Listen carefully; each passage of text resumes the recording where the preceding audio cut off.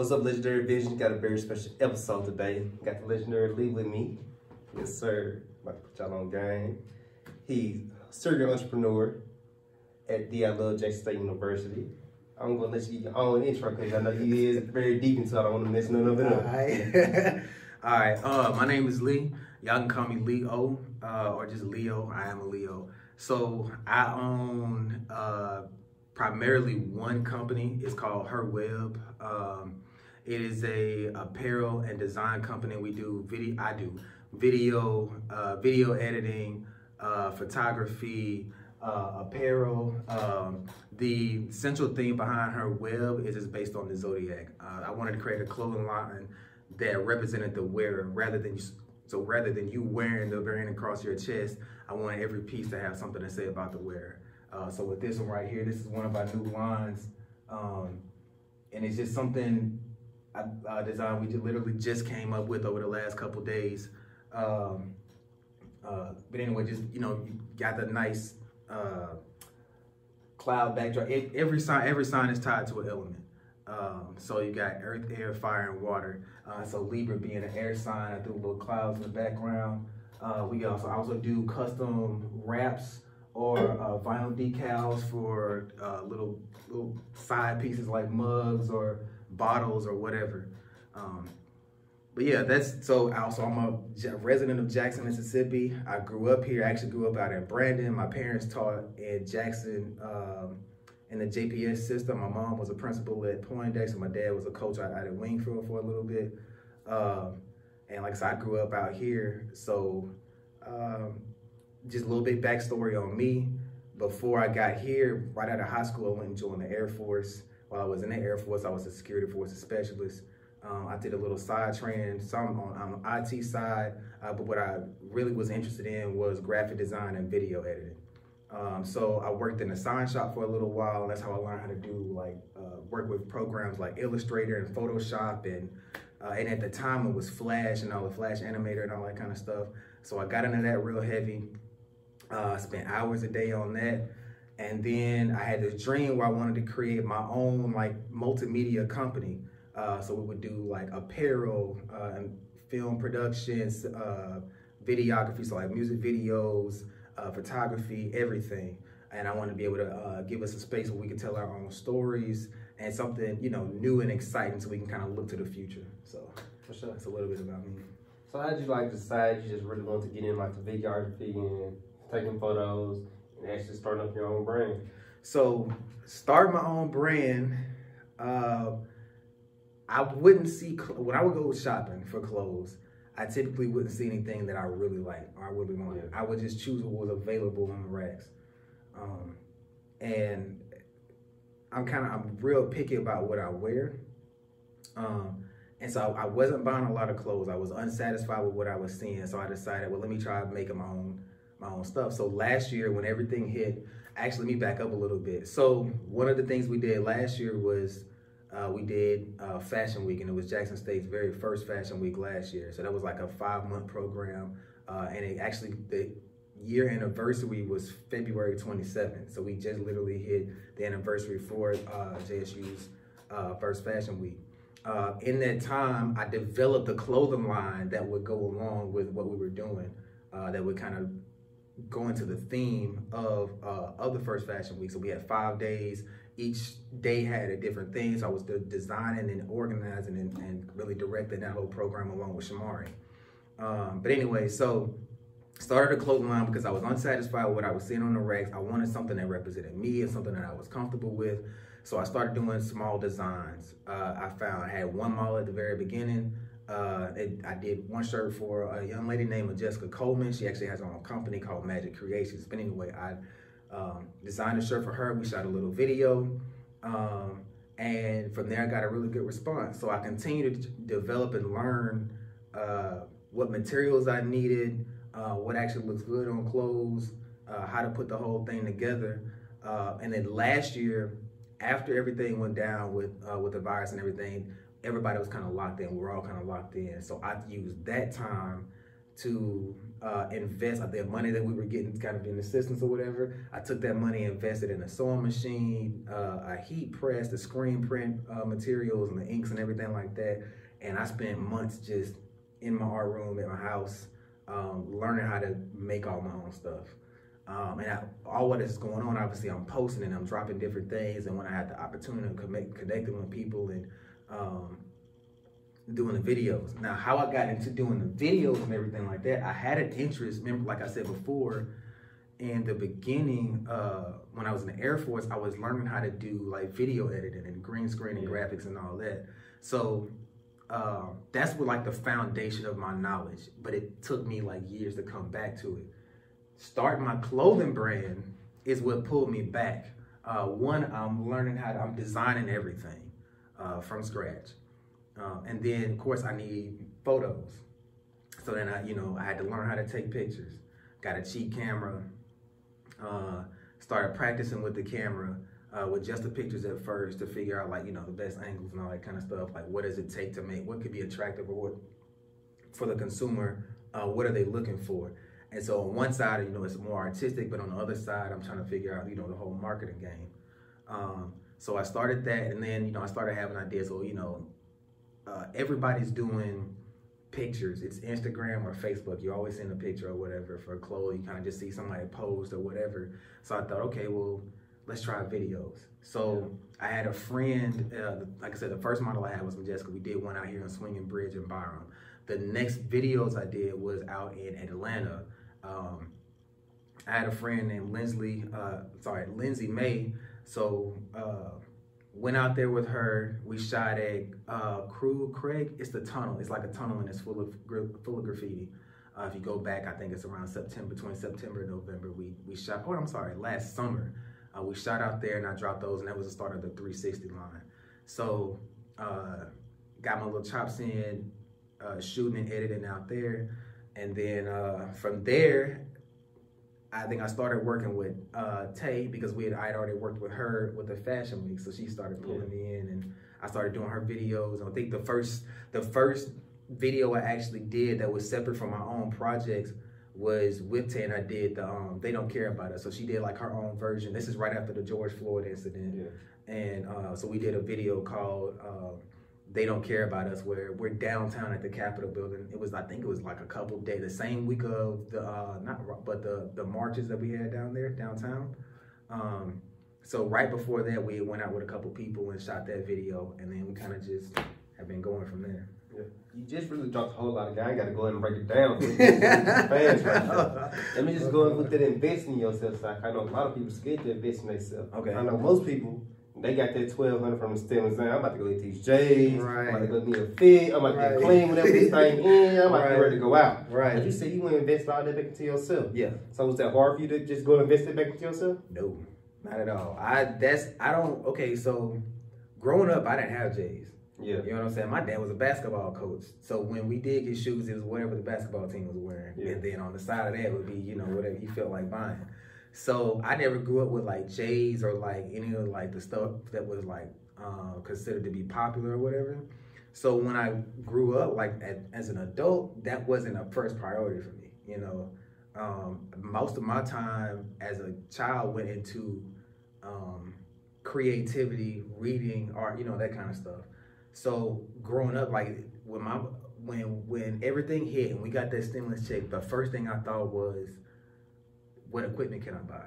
Yeah. Because I'm already like, hey, I dove in head first. I'm already into this 100%.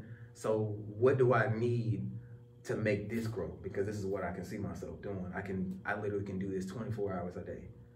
I wake up thinking about, this, what I'm saying? The videos, the clothes, all that. This is me. So no, it wasn't a hard decision at all. Like that for me was like the first priority, like paying bills and buying, equipment to make whatever I need to make. So I know you said you got a lot of stuff. So how much time did it take you just to really get used to getting all this and using all this, and what was learning curve of learning how to do all this? Because you said you got some things, man.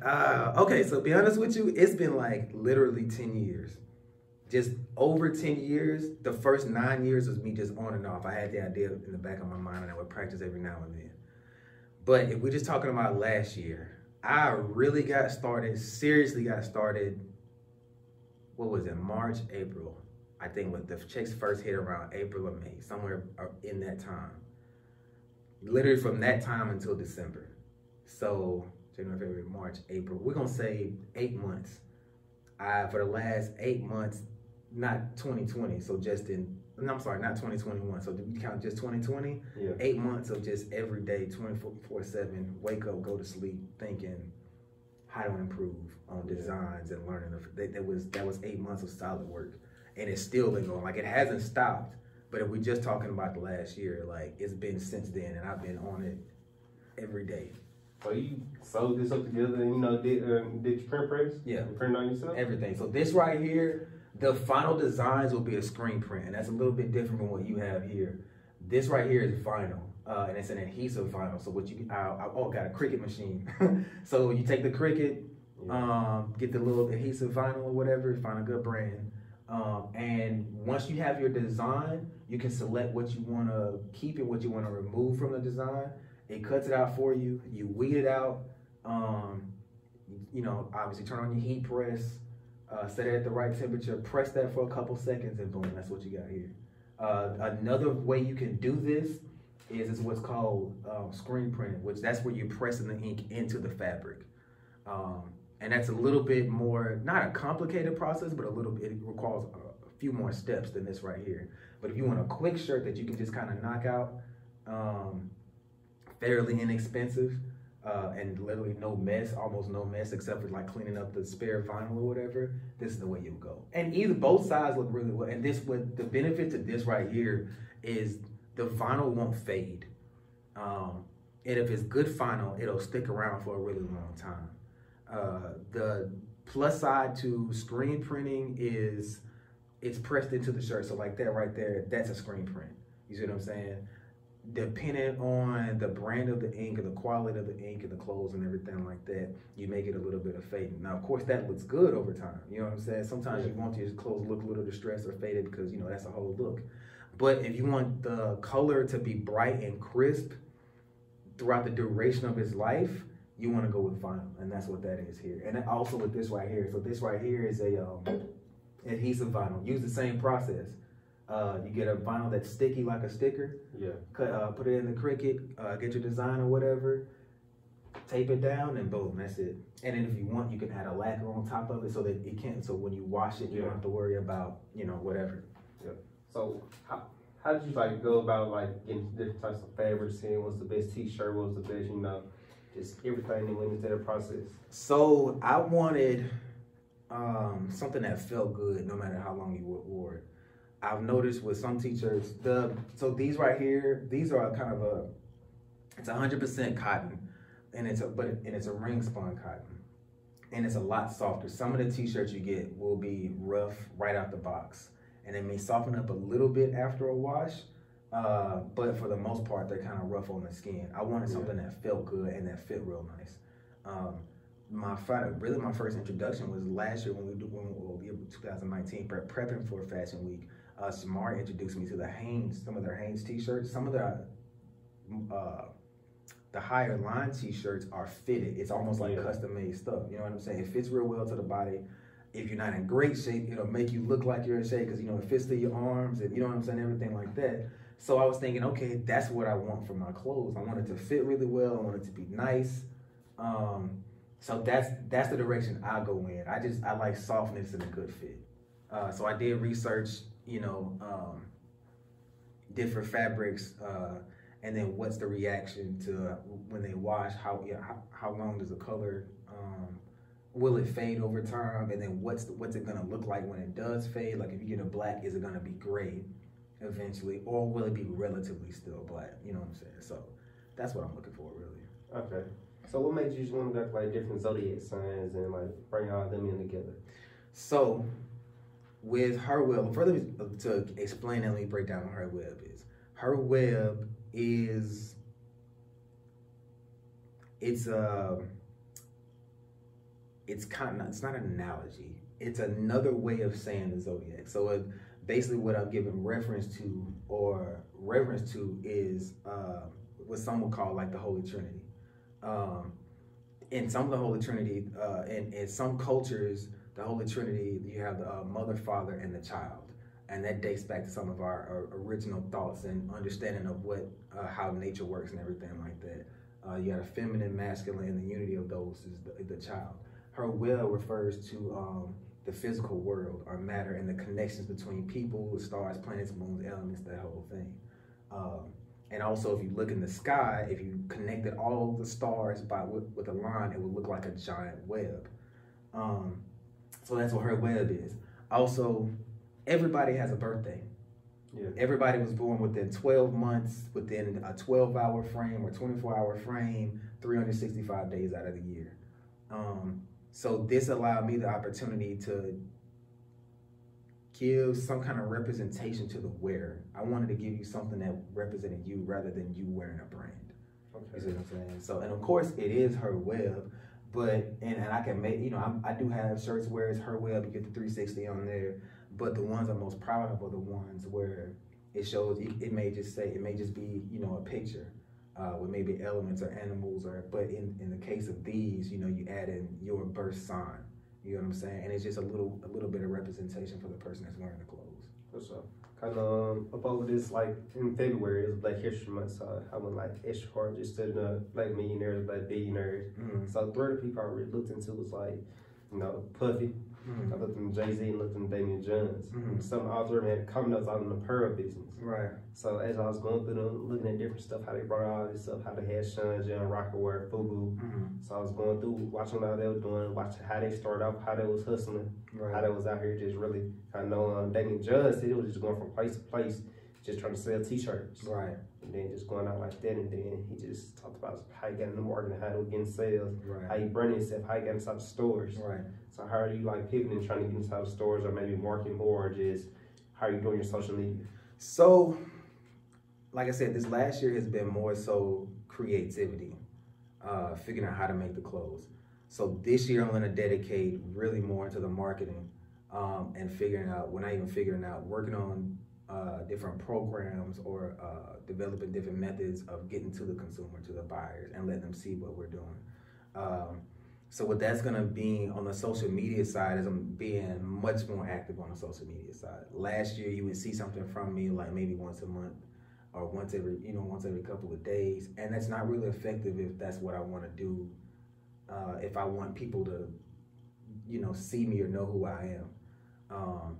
So being more active on social media, being more active in the community, just getting involved with different events that's going on in the community and represent, you know, obviously wearing the stuff there and making connections with what's going on in the community. But then also things like these pop-up shops that we have, or when it comes back, the first Fondren, you know, I think it was like the first Friday or was it Thursday every month, and Fondren, whatever, you set up your booth or whatever, you can pay a fee, you set up your booth and sell your apparel there. So what I'm going to be looking forward to for this year and moving forward is looking for more opportunities to expose the people to what I'm doing, or expose myself to the people. And then also learning a little bit more about how to manage a business. Because like I said, I'm a creator, I'm an artist. Yeah. So that's been my sole focus, you know. But I recognize that I can create 24/7, but if I'm not promoting myself properly, then I'm just making stuff, and it's mostly just for me to wear, you know.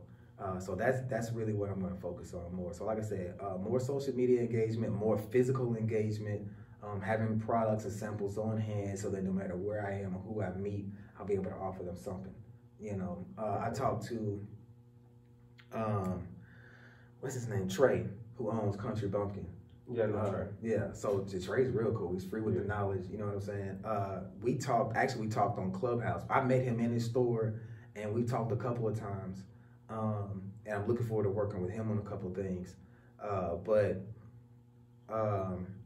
we were on Clubhouse, and he said that one of the strategies that he had is he would walk around campus. He had one design he would take around campus, and sometimes he would just give away free shirts, just so that people could so that they can see it. And the thing is, the idea is on that end is before you're making money, connecting with the people who you want to be your buyers. So that was one of the ways he did. And I know also when he was here, he was hosting parties and DJing and stuff like that. So he already kind of had a following based on that.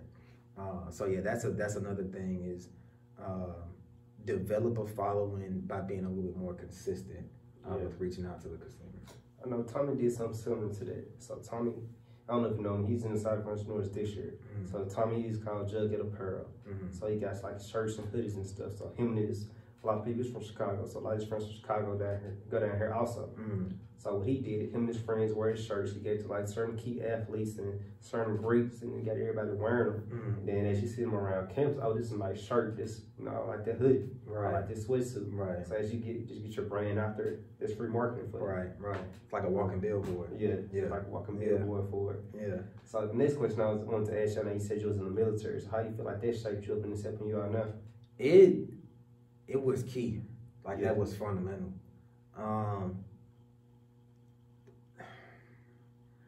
There's so much to say about when I was in the military. One, the people I met, all the different personalities really contributed to who I am now. And the different experiences, the training I had, the places I got to go and see and visit, that helped a lot. And one thing being here in Jackson, growing up here in Jackson, like now it's becoming more diverse. But when I was really young, it seemed like you really only saw just us. It was either, black or white.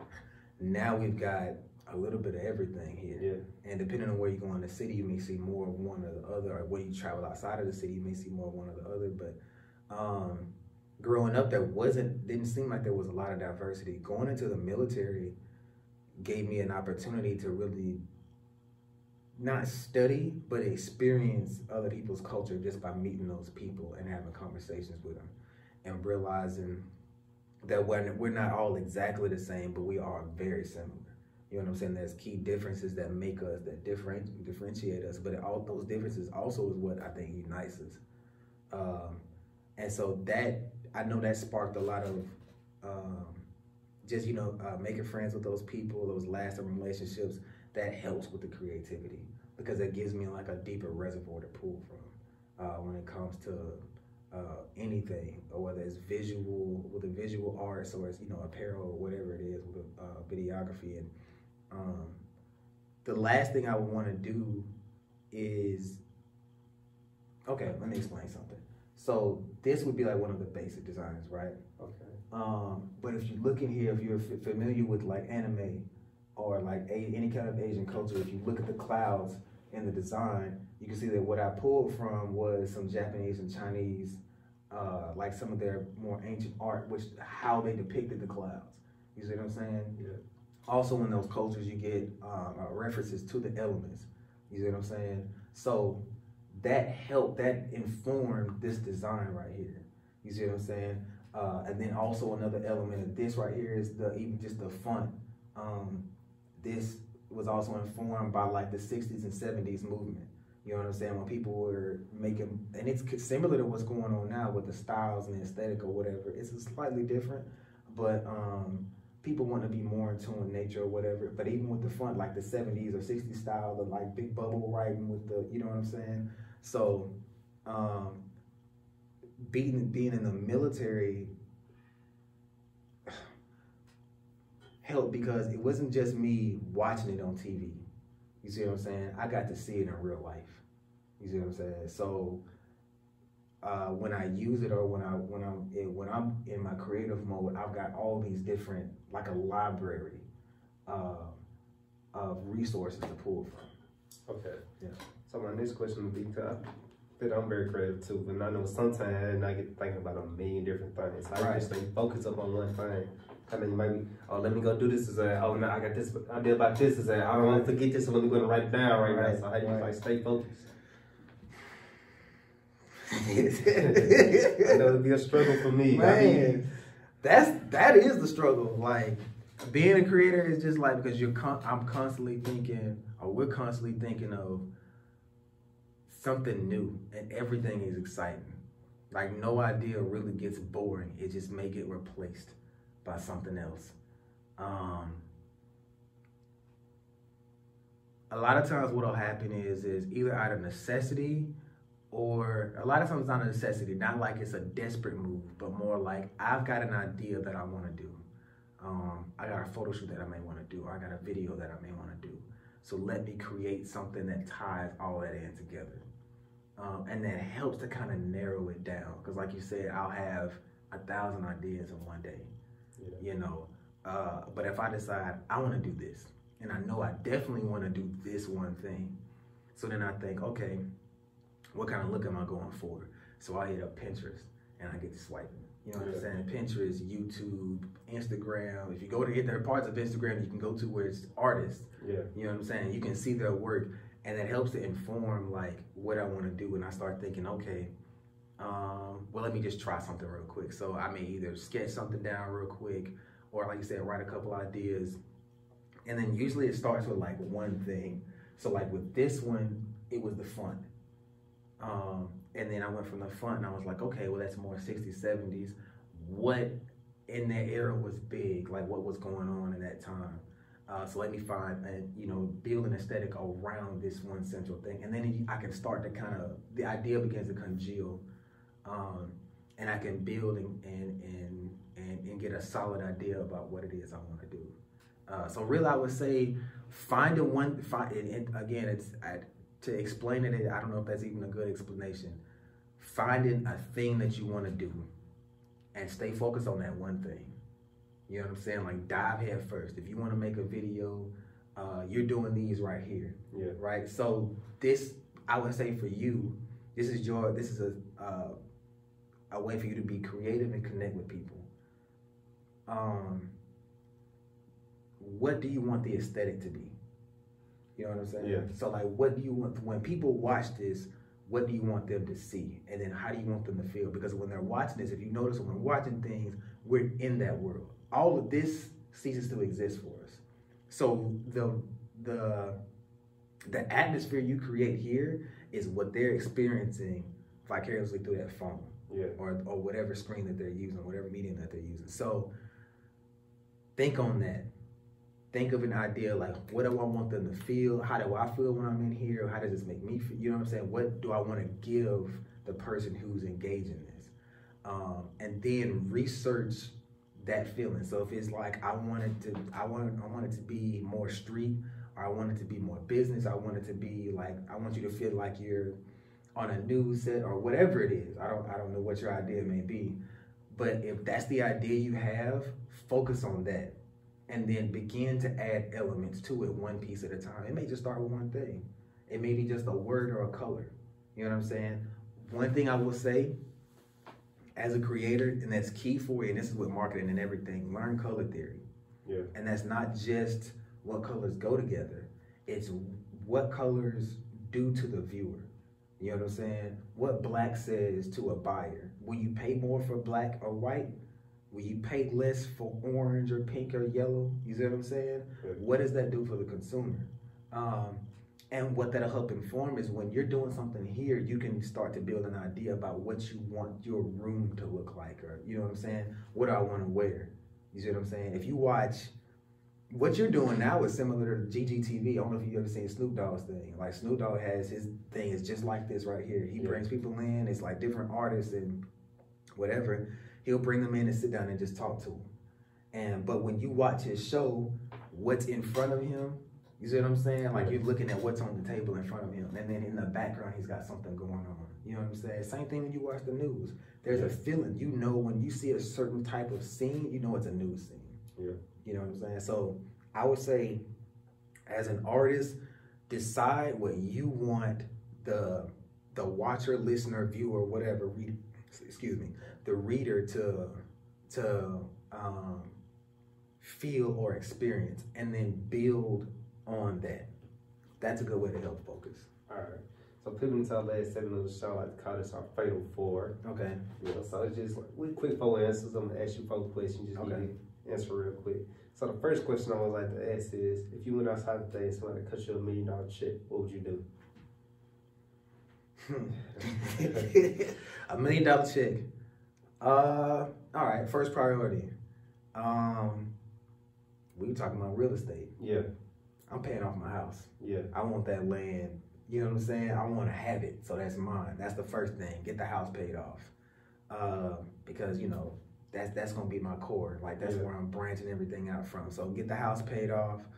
The second thing is I'm putting up at least half of it. Yeah. You know what I'm saying? And whether that's going into investments, I recently got into investing. So I would say a quarter is going into an investment portfolio or helping to build my investment portfolio into some companies that I know I can see long-term growth in. And whatever sector that is. So invest, save, pay off the house, and then that last chunk is gonna go into the business. For sure. You know what I'm saying? And that's gonna be, so we say $1,250,000 goes in investment, $250,000 goes into savings. The house ain't but a couple, like 20. You know what I'm saying? So 20. So that leaves me with still like $500,000 basically. Yeah. So that's going into what I've got coming up soon, which is we're working on a film with Ruby. Her name is Ruby Pollock. I think she has a YouTube channel called Rayanne, and her Instagram is Ruby Red. But she's one of the writers on the film I have coming up, or it's a film, it's a series called Who Am I? And it's about a young lady, two friends, is their spiritual kind of awakening, and just their experiences in life. So I'm gonna put some investment into that, reinvest it into the clothes. I'm not gonna spend all the money just like I need to buy these commercials and stuff like that. But I am gonna, you know, step up the quality of my product and I don't know, put that towards building the future with this company. For sure. Yeah. Next question would be, if you can go network with any one person that ever walked the earth, or that's here now, who'd you go network with? Who would I network with? Let me think on that. I'm trying to think who I feel like would be the most connected. Yeah. That's the one I'm looking for. I think we tend to like, it's always like celebrities. We always think celebrities first, but I'm thinking, I don't know that I have a name, but the person I would look for, it would be like whoever is the marketing director for Disney. Yeah. Who does their marketing? Yeah. And I'm gonna tell you why I say this. Disney owns the world. Yeah. Disney is everywhere. If you ever look up Disney's profile on Google, they have satellites, they have obviously media companies. They're tapped in with every major media company on the planet. Yeah. And they're all over the world. Disney is literally like its own nation. They almost have a military force on the media side onto themselves. So those are the people, if it's not one person, those are the people I would want to tap in with. Yeah. Or whoever, I guess, the president is of Disney. Yeah. Just because I feel like partnering with that company, like the opportunities are limitless. Yeah. End of the day, they can get me in the door everywhere. And that's from all over. So yeah, I don't know the name, but that's the person, or those are the people I want to talk to if I can connect, if I can connect with somebody. Okay.